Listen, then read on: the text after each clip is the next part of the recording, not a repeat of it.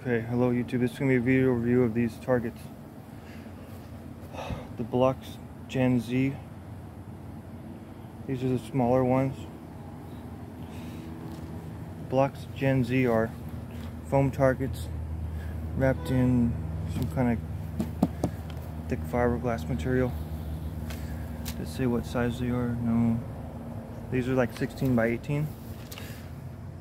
40-pound bows. You can actually shoot stronger than that, obviously. I'm shooting a 60-pound bow through this one with aluminum arrows, and they go pretty deep in there, obviously, but they don't go all the way through. This one's lasted me like 6 months maybe. I started archery, I bought it. I was using an old longbow first. See, the foam comes out a little when you hit it too many times, same spot.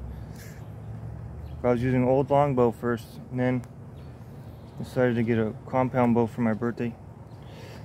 The month I started after in March. The foam's coming out because I've hit the same spot too many times, but it lasts a really long time.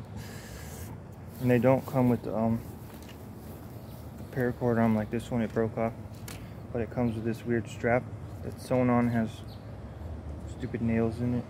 I got this one used at a used store that had the archery target. I was like, no way, archery target at this used store where we were getting bikes the same day. The new one I spray painted red in the middle because I don't like the stupid target gray in the middle that it had. Obviously my circle's messed up. I don't care though. What you get is big target with a particle board up here. If you miss, it really sucks. It ruins the arrow almost.